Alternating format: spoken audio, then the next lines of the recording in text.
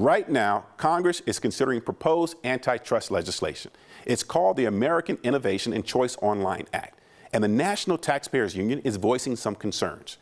Antitrust are laws established to regulate business practices to ensure that fair competition occurs in an open market economy for the benefit of consumers. The American Innovation and Choice Online Act is one of a handful of big tech antitrust bills on the table in Congress this year. And there's fierce debate over the effects of what's called self-preferencing by big tech companies. If passed into law, this bill would make it illegal for big tech companies like Amazon or Google or Microsoft to promote their products and services on their own platforms ahead of their competitors in online search results, for example. Some believe this type of legislation could be damaging both for Colorado's tech industry and for consumers.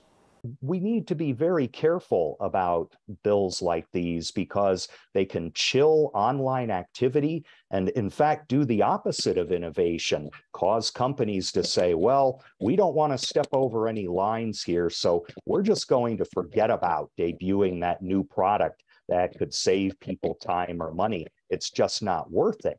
And that chilling effect is something we have to be very careful about here.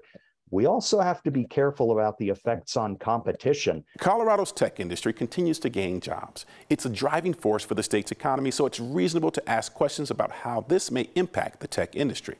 Proposed penalties could cost companies as much as 15% of their U.S. revenue, potentially billions.